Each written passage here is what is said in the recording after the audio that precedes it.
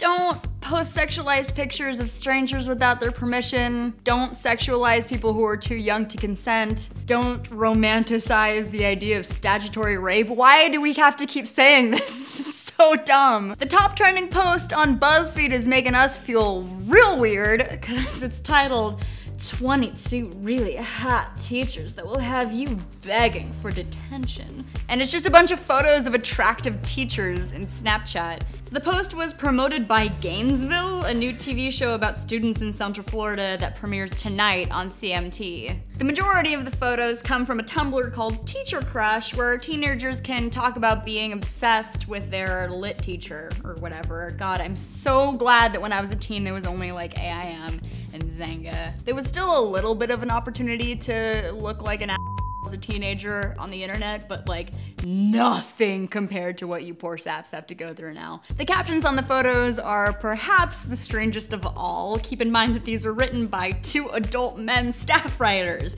Some example: sees you after class, drops pencil, work hard for extra credit. Ugh. 2 adult men had to, for their job, write captions from the perspective of a teenager that has a crush on their teacher. So the joke isn't just that some kids are attracted to their teachers, it's that some teachers might be attracted back? That's creepy. Don't do that. Let's look at some comments. Erin Nicole Floria says, I never liked the idea of taking pictures and posting it without the other person's knowledge. Yes, teenagers are gonna do dumb stuff no matter what, but if you're an adult that works for Buzzfeed, you probably should have the mental capacity to know like what to exploit and what not to exploit. Movie16.co says, Dear feminists, shut the f up already, I want to enjoy this. It already sucks enough that you won't let me enjoy hot girls because it's sexist. Don't ruin guys too. People find people attractive, we all know this.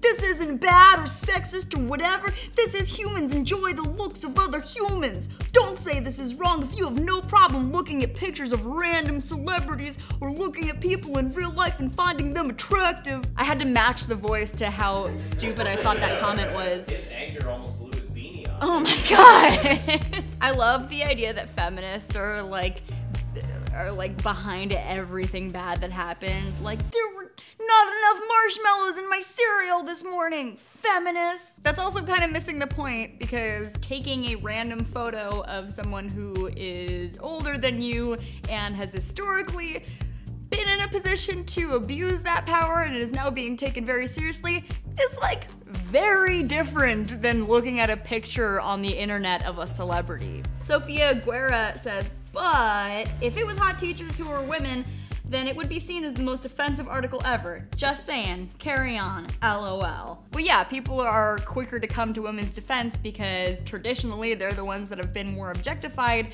but that doesn't mean it's cool when you do it with dudes either. Equality. That's what feminism is, bros.